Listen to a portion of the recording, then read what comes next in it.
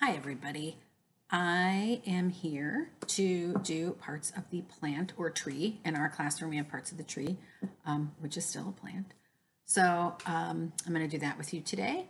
And my hope is that when you're out for a walk this week, it's supposed to be really nice, that you look at different trees and maybe you draw your own tree and label the parts of it. So let's get started.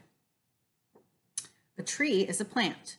The oldest living things are plants. Without plants, there would be no life on Earth.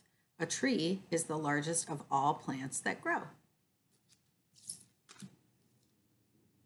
The branches are the parts of the plant which grow out from the trunk. They hold up the leaves so they can get sunlight. The leaves are the foliage that grow from the branches. They make the food that plants need to live and grow. They have many different shapes and sizes. They are flat and green.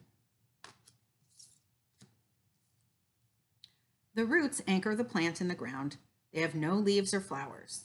They take in water and minerals. Some store food for the rest of the plant to use. The stem carries water and minerals up to the branches. After the leaves make the food, they carry this food down to all the living parts of the plant. So when you're out on your walks this week or whenever, take a look around and see what's starting to sprout up. Yesterday, I noticed the daffodils are starting to come up and the crocuses. Some of the daffodils are up enough that they already have buds. Some of the trees, you can see little green buds on. You can see every day if anything else is happening. So that's all I have for right now. I hope you have a great day. Bye.